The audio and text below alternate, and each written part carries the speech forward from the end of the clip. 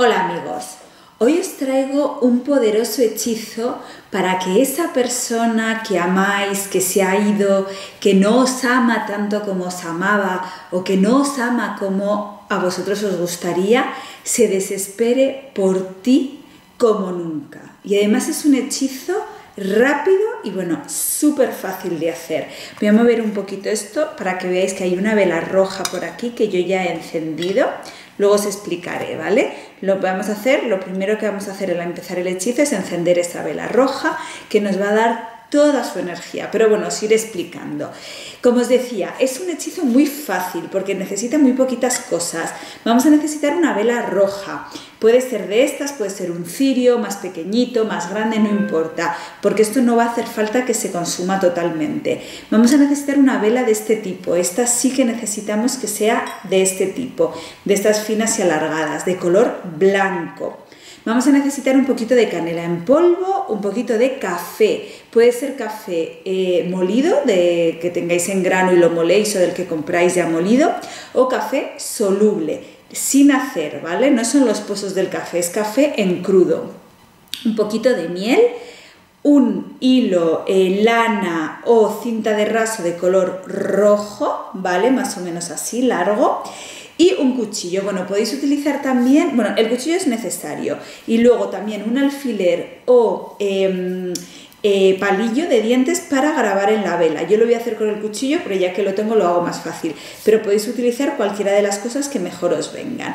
Antes de empezar, recordaros muy rápidamente que, ya sabéis, solo tengo una dirección de email, que es ff-maria@hotmail.com, que mi canal está verificado. ¿Qué significa eso? Que cuando pongo un comentario, después de mi nombre, María Fernandez, hay como una V, un clic. Si no hay esa V, no soy yo. Tercero, nunca doy mi número de WhatsApp hasta que no empiezo a trabajar con la persona, ¿vale? Mi primer contacto siempre es por email. Una vez que ya hacemos el análisis y decidimos trabajar juntos, le paso mi número de WhatsApp. Es un número de WhatsApp de España. Yo estoy en España. Es decir, que empezará por 00346 o más 346. Si no es así, no soy yo. No tengo Facebook.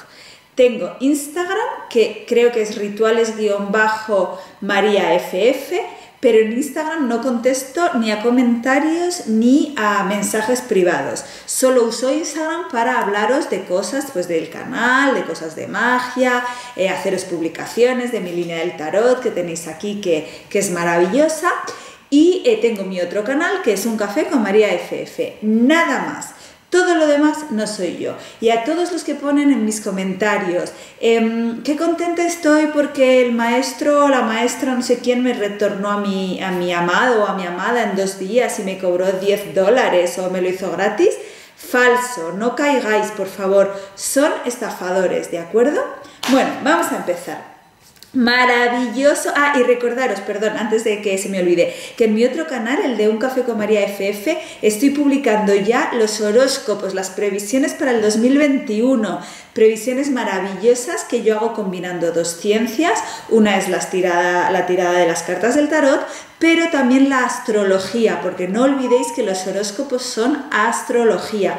Entonces combino ambas cosas y hago las predicciones para cada horóscopo para el 2021. Lo iré publicando horóscopo por horóscopo durante todo el mes de diciembre, ¿vale? En mi otro canal, Un Café con María FF.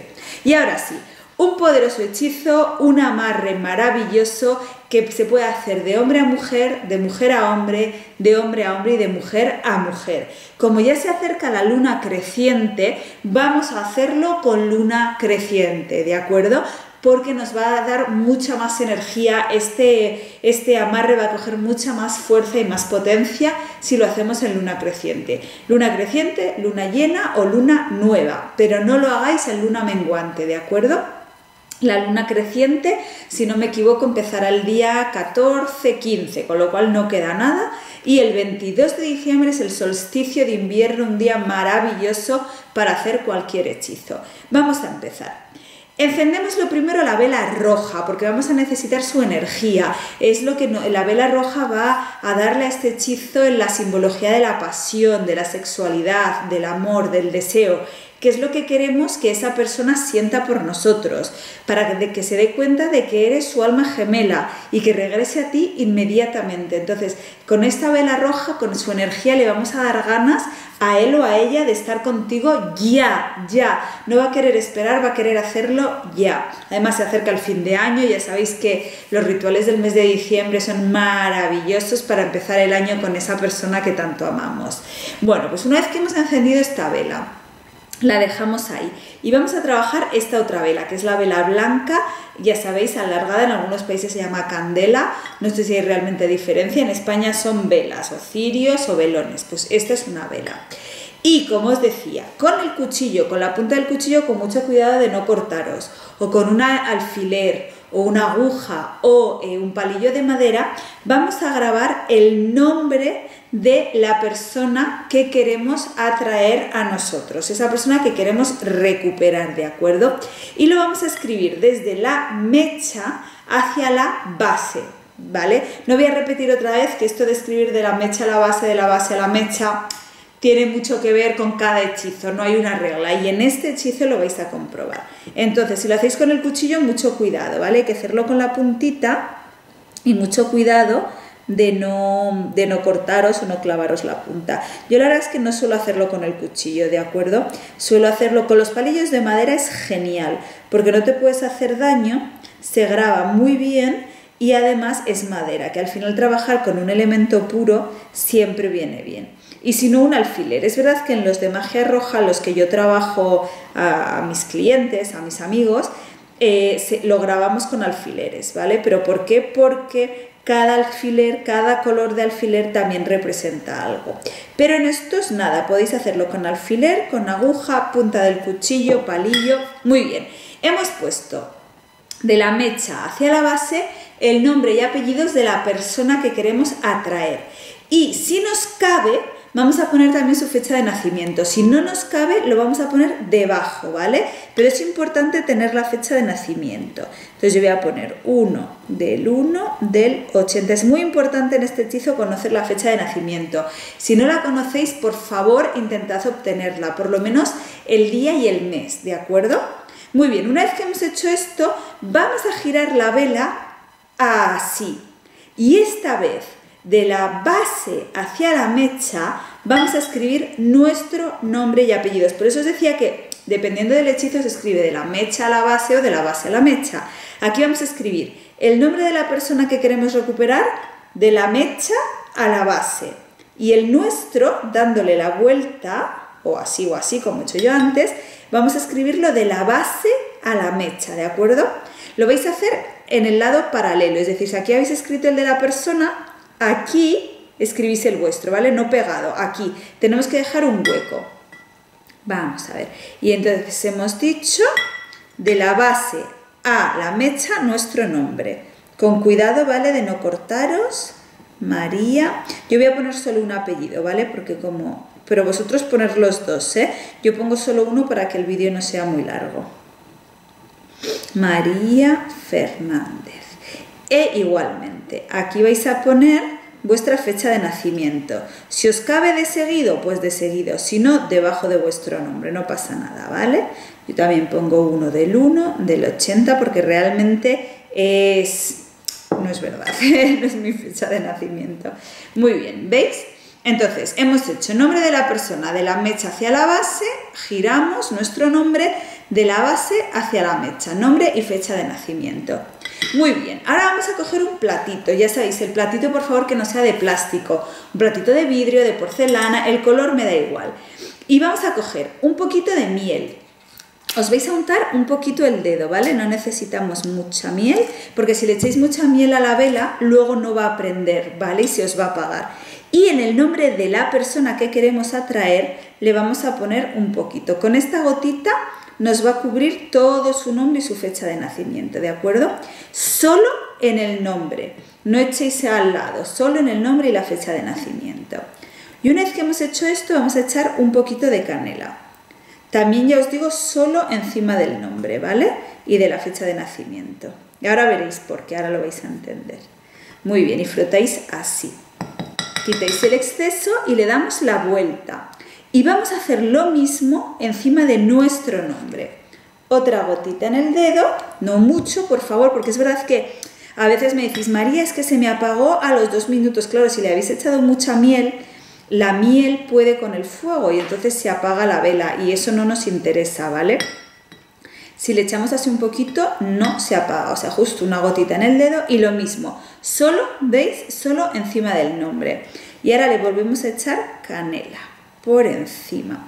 Aprovechar este momento en el que le dais con el dedo a la miel y a la canela para visualizar. La importancia de la visualización, que yo sé que soy muy pesada, porque os lo digo mucho, pero de verdad, y mis clientes lo saben, ¿verdad? Bueno, mis clientes, yo digo que sois mis amigos porque ya os llevo tan en el corazón, pero lo saben, que yo cuando trabajo con ellos y hacemos trabajos personales, les mando ejercicios de visualización, que de hecho en mi página web tenéis, siempre voy publicando todas las semanas, para los fines de semana, algún ejercicio de visualización sobre la ley de la atracción, cosas así, porque eso os va a ayudar muchísimo, ¿de acuerdo? Entonces, este momento vais a aprovecharlo para visualizar. Y ahora, en los lados que quedan en blanco, en el que no hemos echado nada, vamos a echarle otra gotita de miel, así, en los dos, ¿de acuerdo? Que han quedado, es decir, en los lados que unen nuestros nombres. Voy a echarle, porque he echado mucha, en los dos lados, ¿vale? En los lados que han quedado así en blanco. Y lo mismo, esparcís bien la miel, ¿vale? Y ahora, aquí le vamos a echar el café, no la canela, el café. Y vamos a hacer lo mismo. También quitamos el excedente, porque es verdad que tanto el café como la canela, si le echamos mucho, también puede evitar que la vela prenda, ¿vale? Muy bien. Entonces, ¿qué hemos hecho? Vamos a hacer un resumen. Hemos grabado primero el nombre de la persona que queremos atraer desde la mecha hasta la base. Le hemos dado la vuelta a la vela y hemos escrito nuestro nombre, apellidos y fecha de nacimiento de la base a la mecha. Hemos untado los nombres y fechas de nacimiento con miel y le hemos echado canela. Y los lados que han quedado en blanco les hemos untado miel y les hemos echado café. Muy bien. Perdonad, voy a limpiarme el dedo. Vale. Ahora vamos a coger el cuchillo y vamos a hacerle 3 cortes a la vela. Cuidado, porque se trata de no cortarla totalmente, ¿vale? No podemos cortar la mecha que hay por dentro. Entonces vamos a hacerle un corte más o menos, aquí 3, 1, 2 y 3. Entonces, y cuidado de no cortaros tampoco vosotros. Así. Podéis hacerlo así de pie o podéis, ya como los ingredientes están pegados, no pasa nada, ¿vale? Podéis ponerlo así en el plato también. Lo que no quiero es que os cortéis, ni que cortéis la vela totalmente. La idea es hacerle un corte, mira, os lo voy a enseñar a ver si se ve.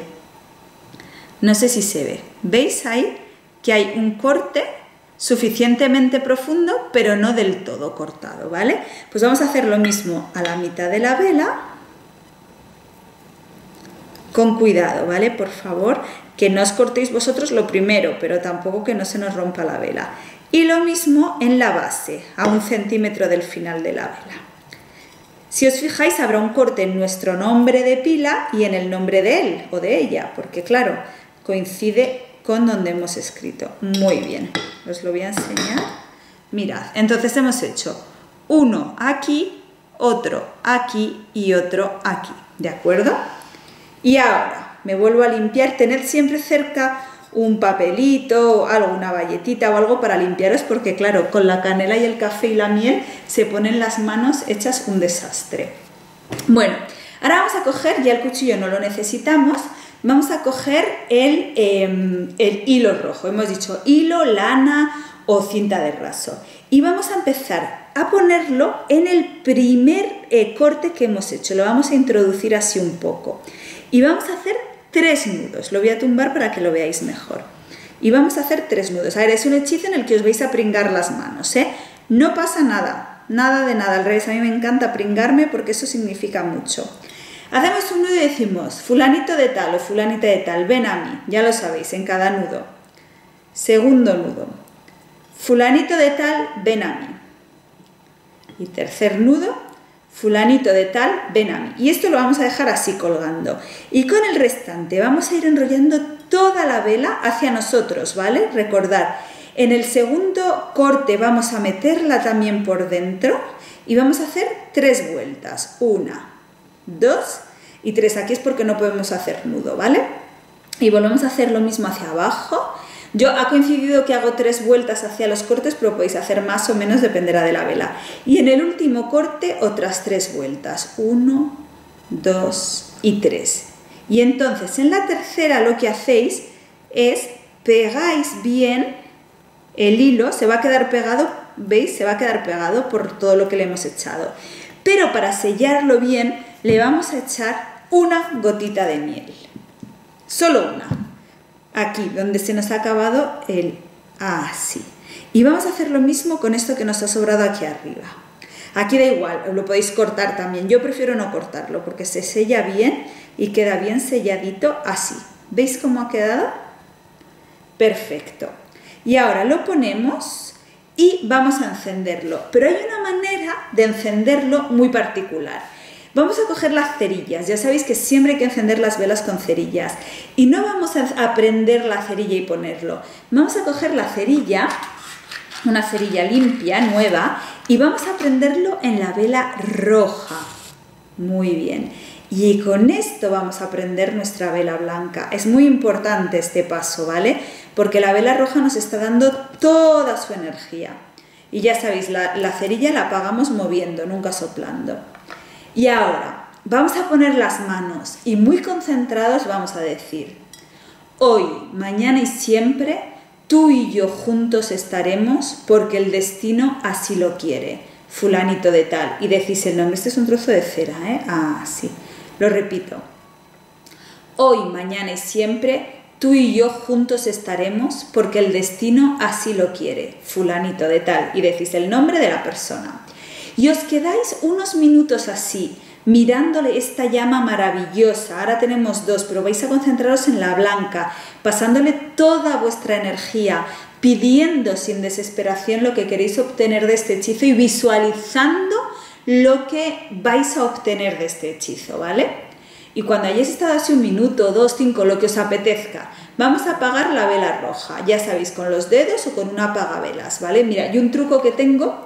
Con los dedos no me gusta apagarlas, ¿vale? Porque a veces me he quemado y no me gusta. Entonces, si no tengo un apagavelas, con la caja de cerillas, mirad qué fácil. ¡Hop! Apagado. Y así no hay que soplar. Y entonces, esta vela ya no la necesitamos, la vamos a guardar para otras necesidades. Sin embargo, la vela blanca vamos a dejar que se consuma totalmente. Totalmente. Y cuando se haya consumido totalmente, vamos a coger los restos y los vamos a tirar a la basura.